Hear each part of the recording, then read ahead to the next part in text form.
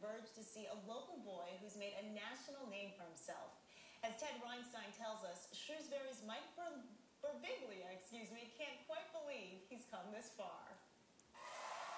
Ladies and gentlemen, please welcome Mike Birbiglia. He's been the star of several Comedy Central specials. I have a hard time waking up in the morning. Some people don't get it. Like, they get out of bed like they're getting off the bench at a basketball game. They're like, all right, let's do this, you know, hands up or whatever. I don't know, but I'm like a lame cow on the road. I'm just like, meow.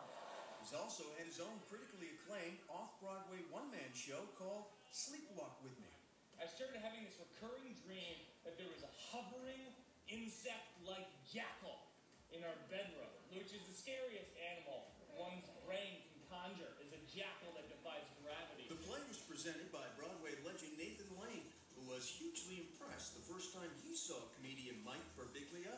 Now the play has inspired a new book of the same name. A lot of what ended up being the best stories in the book or the best stories in my act are things that I was uncomfortable talking about for a long time. And then eventually, I'd tell the story to, my girlfriend or, my close friend or my brother, and they'd laugh, and I'd go, oh, you're laughing at that? The play and the book are in large part based on Birbiglia's bittersweet memories of growing up in Shrewsbury, Massachusetts, where today he and his brother/business partner Joe have come back to the pizza joint they loved as kids.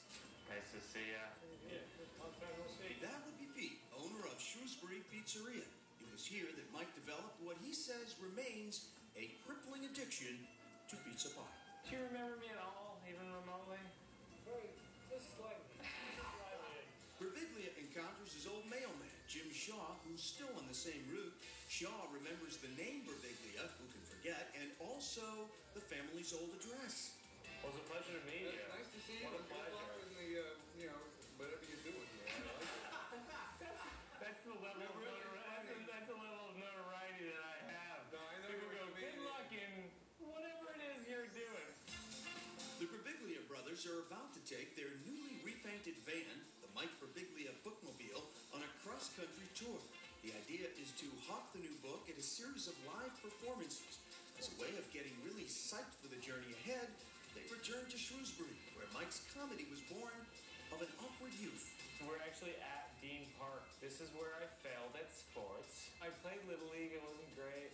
I played, basketball, never great. I was just like, I'm open. They're like, we're well aware of your openness. I was like, nobody's covering me. They're like, we wouldn't either. Of course, every human saga has its triumphs. For Mike Birbiglia, his greatest triumph to this very day happened when he was a third grader at St. Mary's School. I was a writer always. When I was in third grade, I was named Author of the Month, and they put up the picture for about 4 months, so I ended up being kind of the author of 4 months by default. As an illustrious alum, Mike is invited to sit in the very classroom where he was an early superstar. This is where he nurtured the literary chops that got him through Georgetown University as an English major with an actual degree. Any questions? I'm confused about everything that's been said so far. Third grade, that was my sweet spot. That was my best year. Birbiglia goes to his former venue of shame, gym class. Today, he's at least a larger version of his third grade self. I don't know Spanish that well, actually.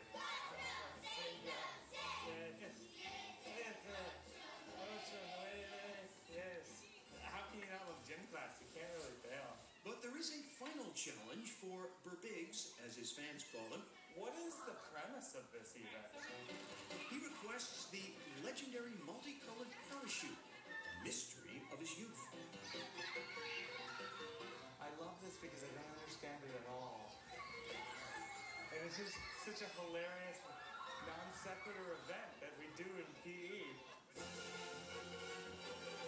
When you say go, everybody throw it up, and I'm gonna fly into the sky like a hot air balloon. When I was a kid, I was just very ambitious and delusional. I wanted to be a comedian, a rapper, a breakdancer.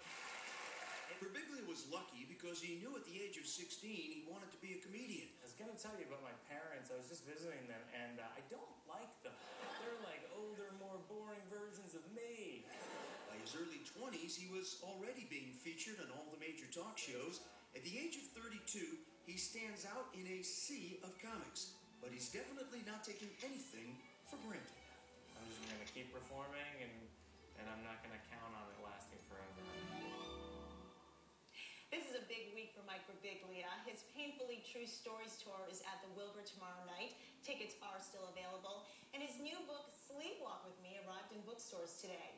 If you're wondering how you know that voice of his, Birbiglia is a frequent contributor to the weekly public radio program, This American Life.